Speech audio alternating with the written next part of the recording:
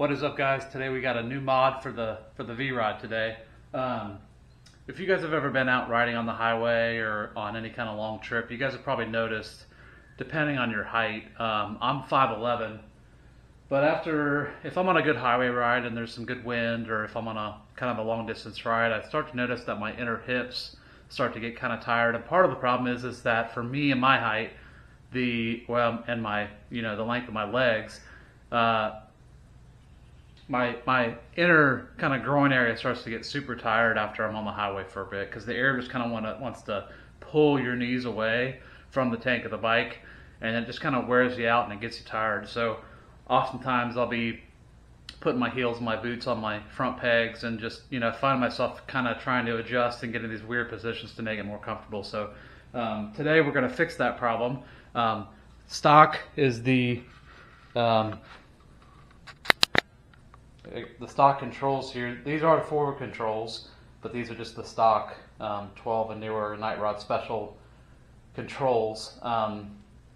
So we are going to swap these out with some new forward controls from Altered State Design. So these are the 1 3/4 inch Psycho controls with the heel shifter also. And I've got some new Arlen Ness pegs and to go with everything, but super excited to get these on. Another cool thing about these is if you notice here on the bike, the stock pegs are mostly black, but they do have the actual shifter, the shifter arm, you can see there is like a silver polished material. So, and over here on the right side, the actual brake lever itself is a big kind of silver lever, and there's not a whole lot of silver on this bike. There's some bolts, the front forks, and some other stuff, the rear shocks. Those are still kind of polished or chrome or silver, but most of the bike is blacked out. So this will be a cool add to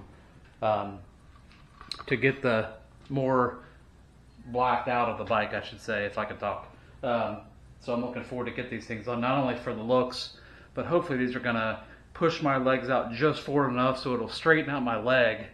So when I'm on the highway riding, naturally my legs will kind of want to straight, and they won't want to bow out as much and tire my hips out when I'm riding. So I'm going to, Keith McElhaney at Altered State is who makes these. Highly recommend him.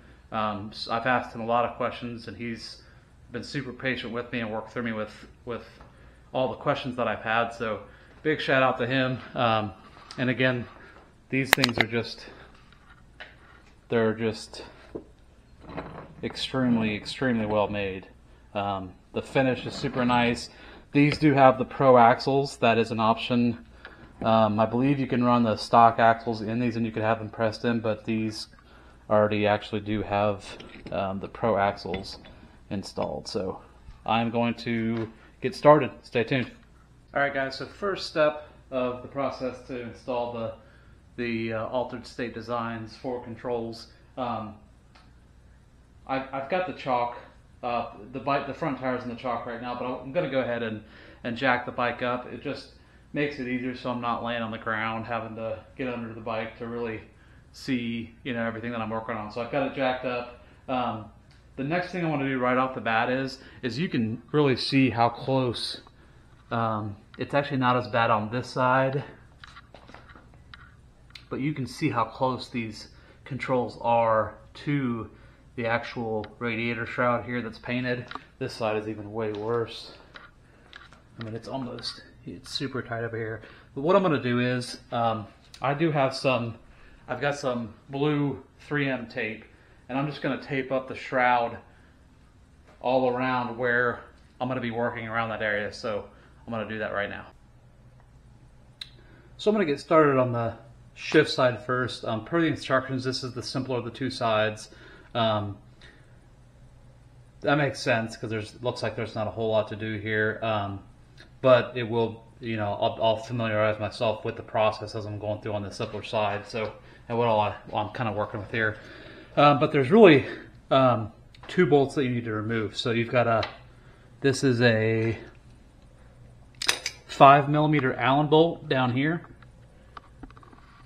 And then this main bolt right here, this is a 8mm Allen. So I'm going to start by removing, I'm gonna remove the bolt holding the shift rod on first. With everything kind of solidly mounted, I think it'll just make it easier to remove this one first, because if you remove this first, you're going to be holding the whole shifter assembly kind of in your hands trying to get out this bolt. So I'm going to go ahead and remove this 5mm Allen bolt first. So I can see on this bolt, I don't know if you can see inside here, but there's definitely some yellow looking thread locker on here. So I am going to put some thread locker back on this bolt when I do the install of the new control. Let's go ahead and get this out of here. And I'm just going to leave the shift rod to kind of hang down there. And then let's take our T8 and undo this main bolt here.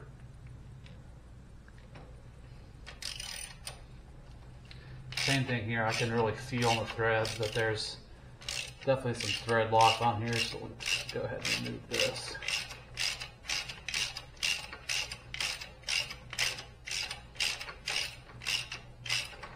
And guys, keep a hold on the assembly when you're taking it apart. I can kind of feel it wanting to fall, so I do have everything taped up here, but I think it just makes it easier. So guys, you can kind of see here where the stock axle kind of fits into the frame. There's some kind of crud in there. I'm going to get that wiped out, but you can kind of see here, here's the stock axle here. Now you can reuse these and press these into the new 4 controls, but the ones I got actually already have new axles, pro axles, that I'm not sure what the difference really is, already into them. So we are going to start working on getting those installed. The next thing you need to do here is, I'm going to take this bolt out here, but there is a little C-clip that is right here that needs to be taken out, because I need to use this pin, the whole piece that goes through here, as well as the C-clip, to fit the new peg onto the new 4 controls. So that you can probably use needle nose pliers here to compress this clip, but I've actually got, these are just little cheapy Harbor Freight, to be honest I'm not even sure what you want to call these, but you can see here, and this may not even work, but there's 2 little prongs here. This is like a spreader tool, so you're just going to insert them into the, let me make sure you guys can see this, you're just going to insert them in here, if I can. Oops. There we go. So I've got it pulled up just enough that I think I can, there we go. Okay. So guys, I apologize if the lighting is not good here, but this, you can see it's kind of like a little horse-shaped shoe clip, and it is slightly bent, but these are small enough that I can easily bend this back to shape. So when you get this out, it allows this pin just to slide right out like so. And I need these to put on my new toe pegs from Arlen Ness onto the 4 controls. So let me grab those. This goes like this on the bike, and the front goes forward. So this side right here is the front of the 4 control. So when you're putting this is actually the heel. When you put the heel peg in, you want the flat part facing towards the front of the bike, because when it's in here, you want it to be able to break away towards the rear of the bike if you get that low. So I'm going to set this in here. This is going to go through the top.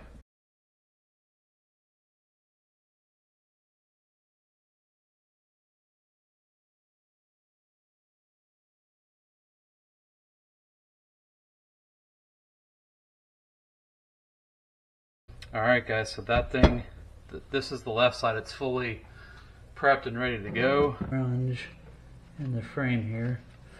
Some road grime from use that it does have. Let me grab the bolt. No, take that back. Okay. So I'm going to loosely fit on. Is this threaded? Yes, it is. I'm going to loosely thread in the stock bolt and the shift rod into the control, just kind of loosely like that, and then I'm going to loosely run this into the frame. And this is not the same size. Let me see what size it is.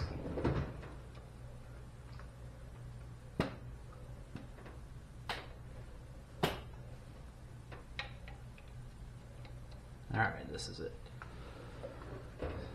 So the main bolt to hold the new control on is an Allen size. This is a 6mm. So we are going to, by hand, lightly thread this in. If I can, bolt head here. Guys, so I can't stress enough, when you're installing, new parts, just try and get everything in by hand first and kind of loose before you tighten anything down. So this is threading right in. The shift rod's threaded in.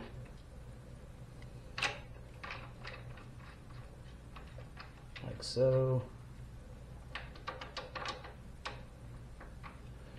And that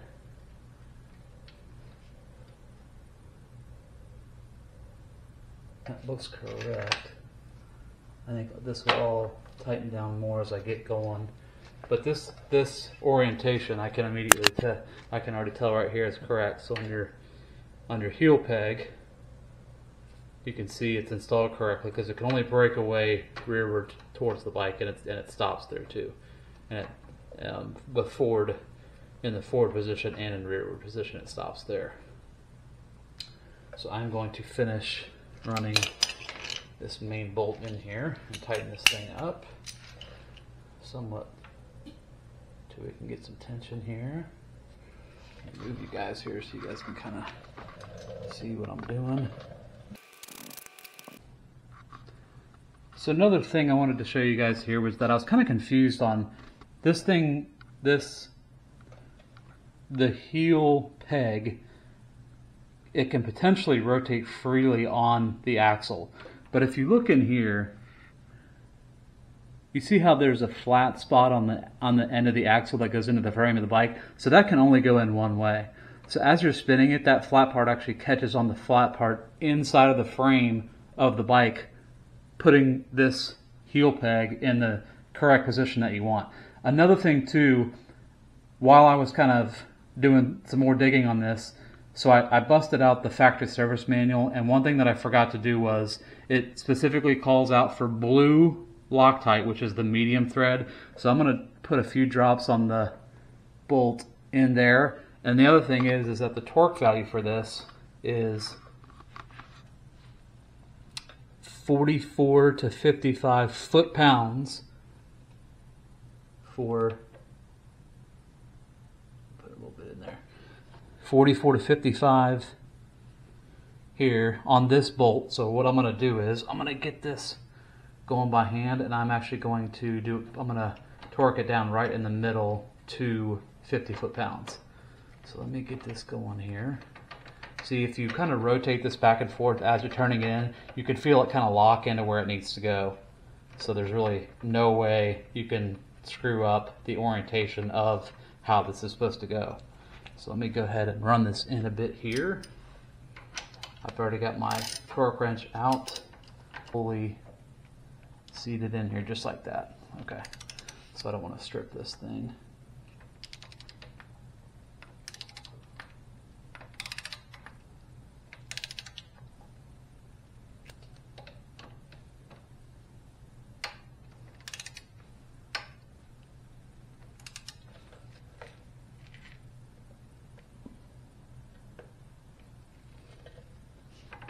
The other thing too is that on this lower shift rod bolt, the manual does not specify to put any thread locker on this, but it does say to do 80 to 130 inch-pounds. So I've got my inch-pound torque wrench set to that, and we are going to right there. All right, so guys, that should be it. All right, guys, so moving on to the right side, on the brake side of the bike. The first step into removing the stock controls are, there is a, I don't know if you can even see this.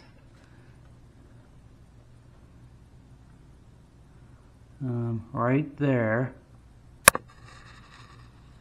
is a cotter pin that is somewhat wrapped around the pin holding the brake. I don't know if that's a master cylinder or what that is, but there's a cotter pin that's kind of spread around the pin that's holding that brake master cylinder. So that's the first step, is you kind of just got to move the outer arms of the cotter pin down. That way you can actually pull the cotter pin up and through the pin. This is also where it's critical that you need to make sure that you've got the paint covered up on this thing, because for me to get back there and to move that, I'm really going to have to get close to the paint. So stay tuned and let me bend this thing out of the way and get that cotter pin removed. Real quick too, guys, so I've got several different sets of Harbor Freight needle nose pliers. So this is kind of a long curve set, and I'm going to use those, and I'm also going to be using just a standard set here to try and remove this cotter pin.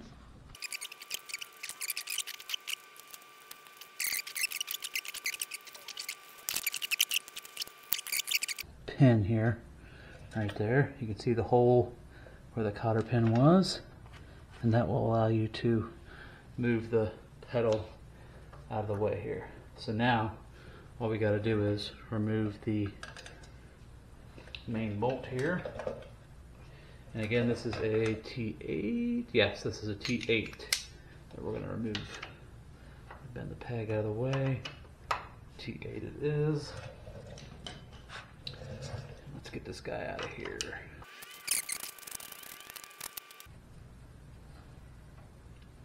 And just like that, out comes the stock arm and the pedal. So now we are going to go back up to the bench, and same thing here. I'm going to remove this fun clip here, and I need this pin and this clip here so I can install the new peg onto the new rear set. So, all right, guys. So same thing on this side. Now that I was kind of familiar with the process, got this side out much simpler. So again, I'm going to kind of orient it like it would be on the bike. So this right here is the front side. This is going to be the rear. So same thing here. I want to position the new peg so that, again, that it breaks away towards the rear. So it needs to go like this. All right, guys, so same thing on this side as the other side. I'm gonna just give the inside of here a good little wipe down. Get some kind of crap. A little dab of blue Loctite onto the threads, like so. And I'm going to begin by threading this guy in by hand. So it's going to go just like this.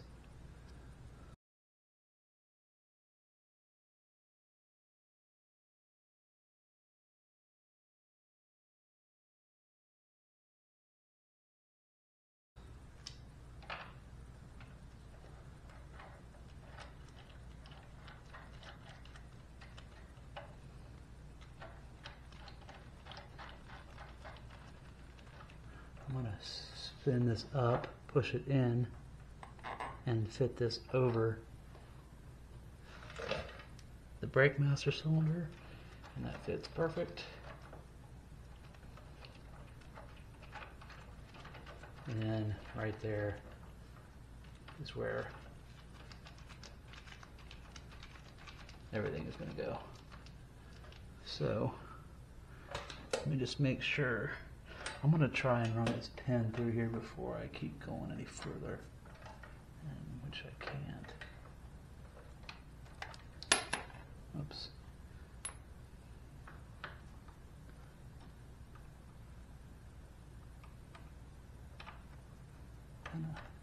Wiggle it back and forth, just like that. Okay, so that pin is through, and we are going to torque this guy down on this side to 50 foot-pounds as well. Whoops, wrong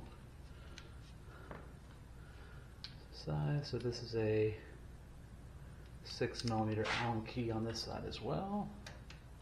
Make sure it's all the way in there.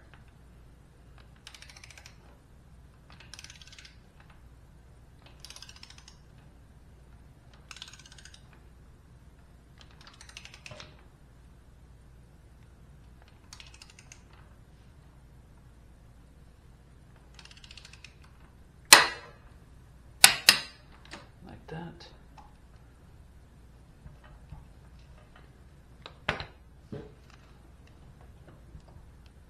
Softly get this guy worked out. Okay.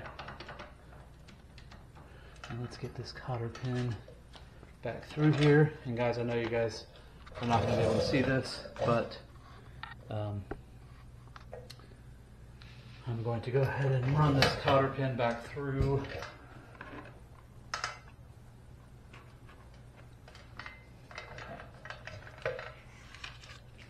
All right. One thing I did want to point out, guys, is that I actually had the orientation of the control incorrect at first, and it was kind of a duh aha moment on my part, but this heel peg on the brake side, it needs to be in the forward orientation. I mean, that's the whole point of this, right, is to get the controls more forward. I had them in the back before, and I noticed that it was way different than the left side, so I'm like, something's off here. So I got a hold of Keith. He helped me out, he got me straightened away, and I've now got this in the correct orientation. The other thing I want to mention too is that I also have the pins the wrong way. So what happened was, I think, is that these are a really tight fit, and the head of the pin actually goes into the recessed side of the control. So I thought it was flipped around before because I couldn't find the groove. But what I actually did was, the powder coating can be pretty thick on these. So what I did was I just took I'm drawing a blank on what this is called, a punch, a pretty big one, and I just set it right here on the head, and I just lightly tapped on it until you can see down here where the groove of the circlip becomes visible. I don't know if you guys can see that, but that is, I've now got it in the right way. So just make sure when you guys are putting the pins in that the head goes on the recessed side of the control, and that this goes on the bottom part. Guys, another issue that I had with the controls using the Arlen Ness pegs was that when the pegs, and this is the heel peg, by the way, when the heel peg was installed in the forward control, it was like super loose, even with the washers that Arlen Ness applied. So this right here, when you remove the factory, the pivoting heel pegs, they have these like arched washers. I don't know if you guys can see that, but you have to reuse these. These take up all that slack that's in the peg. So I had to go back and reinstall these with Arlen Ness pegs, even though I'm not using the factory pegs. So just a tip, because I had a ton of play in the factory heel pegs, or I'm sorry, in the Arlen Ness pegs with the new controls, because this was not in there. And Arlen Ness supplies some super thin washers, but it's not enough to take up a lot of that gap in there. Alright guys, there you have it. You have the Psycho 1 3/4 inch forward controls by Altered State Designs, installed with Arlen Ness pegs, and these are, man, these things are nice. I can't wait to, it's late here, so I'm not going to be able to get out and ride, but kind of moving back, you can really see how it really complements the bike, and the you know, the black theme of the bike, getting rid of those silver arms, so it just looks so much better.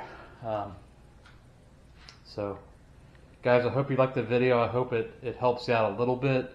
I hadn't really seen anybody actually post a video on how to do forward controls before. I mean, I've probably been out here an hour. Super simple job once you kind of get those pins or those little clips taken out. So I appreciate you guys watching the video, and I hope this helps you guys out, and enjoy and ride safe. Thanks, guys.